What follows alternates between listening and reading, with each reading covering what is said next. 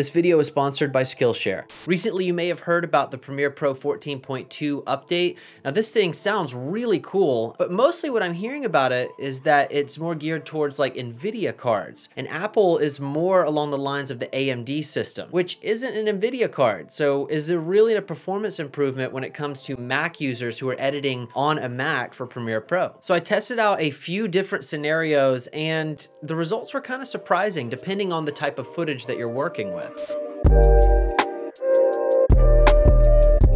Now, Premiere has actually made a bunch of really cool improvements, and really I'm just gonna be focusing on the GPU thing, but just to cover a couple of other really cool improvements in this update. They also have better support for ProRes RAW, so if you're shooting in that format, that's helpful to you. Better options with graphics created inside Premiere Pro, the pen tool, shapes, things like that. Audio hardware switching automatically now, which may not really sound like a big deal, but it's a pretty big deal if you're using like Bluetooth headphones, or if you're switching from your laptop to like a desktop situation like this here. The audio hardware now switches automatically depending on the machine you're on. It doesn't pop up that little window that used to say, would you like to switch your audio hardware? This does it automatically, and that is just such a lifesaver for me because I was tired of having to click and change that around. So that's really nice in this update. I even noticed that timeline scrubbing when I'm actually editing or going through footage is a lot smoother in this update. Really didn't have much of an issue with that before. I'm using an eGPU, so it's a pretty powerful graphics card I have in here, so I don't really have too many lagging issues, but it just feels more robust now, which is really nice. There's a few other small changes they've made in this update. I'll link the full list of updates from Adobe in the description below so you can check it out for yourself. But like I said, this video I'm gonna focus more on the AMD graphics side and if it's really helpful for Mac users. I've heard conflicting reports that some Mac users aren't really experiencing a lot of performance improvements with this update. Although from what I've heard, NVIDIA is the biggest jump in performance improvement with this update, so more like Windows users are going to experience more so of that. Apple did not get left in the dark in this one. There's actually some performance improvements that I've noticed in my test. Now, if you haven't already performed this update, just to make sure you're ready,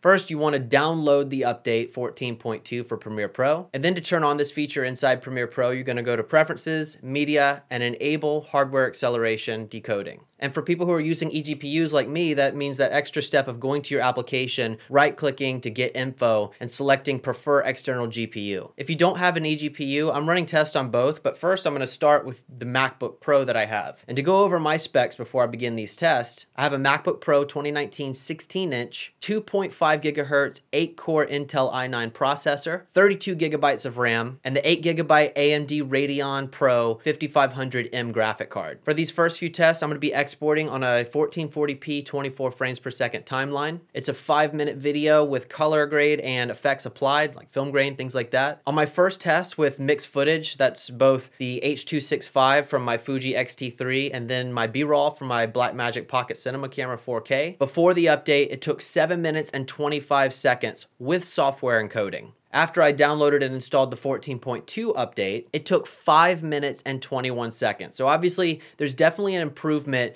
going with hardware encoding first off, but we already knew that. What's odd is I ran this exact same test on the previous update, so the 14.0 update with hardware encoding, and that one took 5 minutes and 24 seconds to export. Compare that to the new update that got 5 minutes and 21 seconds, and you'll notice that that's a 3-second difference, which kind of blew my mind. I was like, what is going on? So I tried another test. This time I tried a 1080p timeline, 4-minute video, 24 frames per second, color grade and film grain applied. On the old version of Premiere 14.0, I got 5 minutes and 12 seconds. On the new update 14.2, I got 5 minutes and 16 seconds. So now we're 4 seconds longer on the new update. So at this point I'm thinking, okay, something's going on. So I run another test. I did a 1080p timeline, 24 frame per second video. It's gonna be 3 minutes long, B-roll footage that is color graded and film grain applied. The old version got 4 minutes and 46 seconds, and the new update, 14.2, got 4 minutes and 48 seconds. So now we're 2 seconds longer. So at this point, I'm thinking, where's the improvement for me? Where's the improvement for Mac users? Did we get left out in this update? And then I started thinking, well, maybe I should actually use some H.264 footage from my A7S II. And this time, I saw a big difference. For this test, I did a 3-minute timeline, 1080p, 24 frames per second, color graded, film grain applied. The old version of Premiere, the 14.0, took 2 minutes and 7 seconds to export. The new version, took only 1 minute and 33 seconds to complete the same exact export. Finally, you can see the difference. That's a 25% difference in export, and that is such a big number considering all I did was just update the software to the newest version. So now that we know that the performance improvement is with the H.264 footage, but I wanted to see if this update actually benefited people who are using eGPUs in the MacBook. I probably got the most interesting results out of this entire test from just the eGPU. Now, if you're new to this channel or if you're new to eGPUs, eGPU, you can actually connect up an external graphics card with Macs. So I actually switched out a couple of years ago my entire system. I had the iMac and then I had my MacBook, but I just wanted to have the one thing and just drop it when I came home and hook it up to a more powerful monitor and a system. And that's where the eGPU came into play. So I did a whole video on that whole experience. So if you're interested in looking into eGPUs for your MacBook and things like that, you can check that out on my previous video. I'll link that up there somewhere. But testing out the eGPU with this update was quite surprising.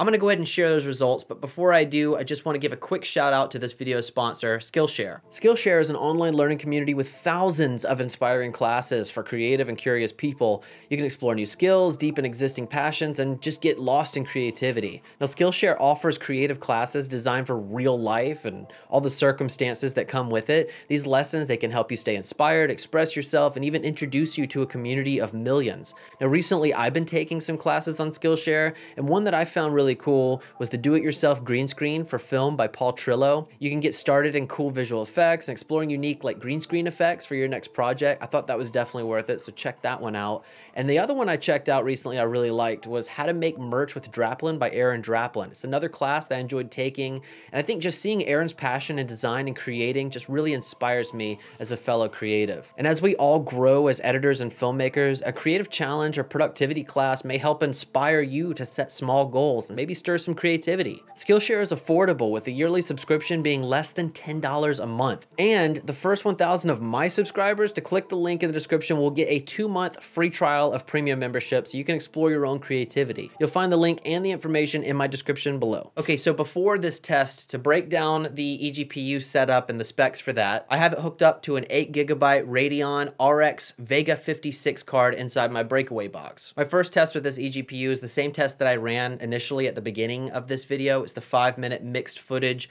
1440p 24 frame per second timeline, H.265 footage on it, and B-raw footage as well on this, and it is film grained and color graded as well. Before the update on the Premiere Pro 14.0, I got an export of 7 minutes and 52 seconds. After the update on the 14.2, I got the same export in 6 minutes and 52 seconds. And you may be thinking, well, that's not really a whole lot, or maybe it is something impressive to you, but I think more so what's the most impressive about this test is keep in mind that on the MacBook Pro, we saw really no benefit on H.265 footage and B-raw footage. It was just in the eGPU that we saw a difference with B-raw footage. So if that's the case, using an eGPU and if you're working with Blackmagic RAW footage, this is actually a really, really cool feature. Now, I did the same H.264 test with the eGPU that I did before with the MacBook where we saw most of the improvement. It's the 3-minute timeline, 1080p, 24 frame per second,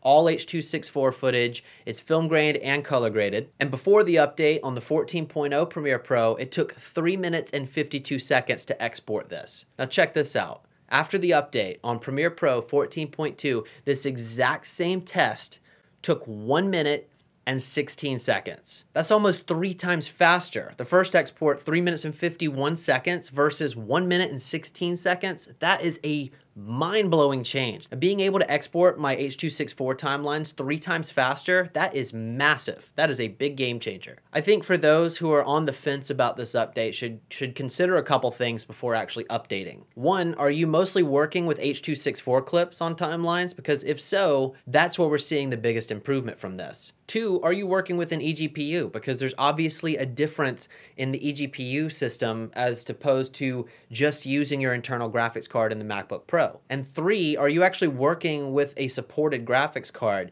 And Adobe has their recommended cards. They have a whole list of them. I've also linked that in the description below so you can check out and see if yours is on there as well. I mean, if you tick any of those boxes at all, I think this update is absolutely worth it. I would recommend definitely checking it out, see if it's right for you. You can always go back to older versions, so try it out for yourself. If this video was helpful to you, consider liking this video. It really helps the channel. Consider subscribing to this channel for more filmmaking and editing videos just like this one with post notifications on.